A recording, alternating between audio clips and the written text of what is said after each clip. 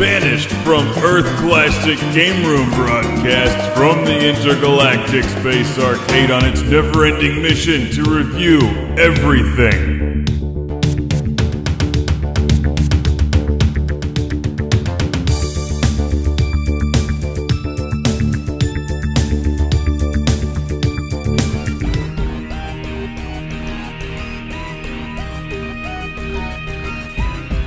Welcome to that special classic game room time in your life for AMOK, or AMOK, where you play a knockoff Ed 209 that runs around underwater and shoots sharks with missiles.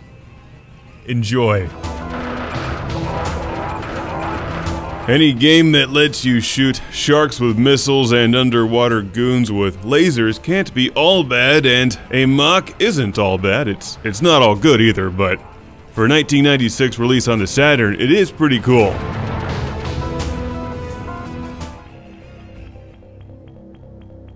Emergency assignment. Looks like we'll have to get into our underwater battle droid thing and run amok. Hence the title of the game, although if you look at it just by itself, it seems more like AMOK. I'm not sure, but what's important here is that there's things that need blown up underwater, and you are going to do it. Out of my way, sharks, I've got to blow up a prison or a power plant or force field or something. AMOK doesn't do a great job with storytelling, but it does play well for a 96 release on the Saturn, and I think it looks pretty good too, although it's definitely way too dark. Okay, I get it, we're underwater and it's murky and kind of miserable, but turn up the lights or something. After a while, everything looks pretty much the same, even though there's several different levels and environments.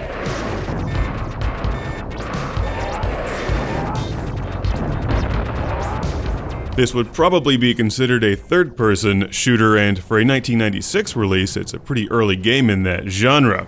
It definitely takes some inspiration from Duke Nukem and Doom, and that's alright by me. There's lots of hidden stuff everywhere, so shoot everything. In some missions, you run around on foot, in others, it's more like a submarine. If you dig into AMOK, I think you'll find it packs some pretty good challenge, even if it's not the most visually exciting game.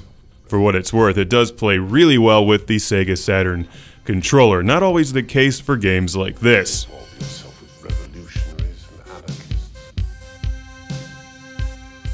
This makes good use of the 6 buttons on the Sega Saturn controller for guns, missiles, and bombs. You can move left and right if you want to dodge shots, and it pretty much goes where you point it. Each level has several different objectives that you must complete in order. If you get through them all and make it to the next series of levels, you get a password continue.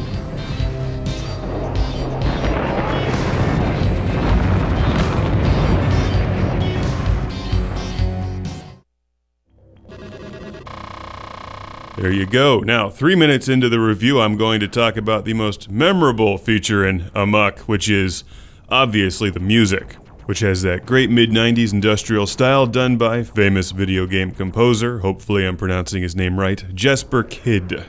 Or Kyd, not sure how you pronounce that. But he does great work, as evidenced here.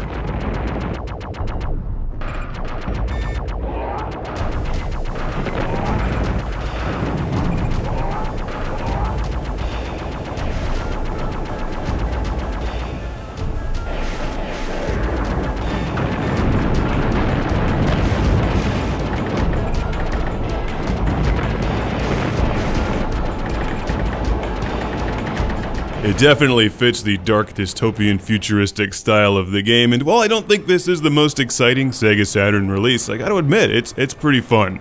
And I'm pretty sure you can find AMOK for next to nothing these days. It's not a game anybody ever talks about.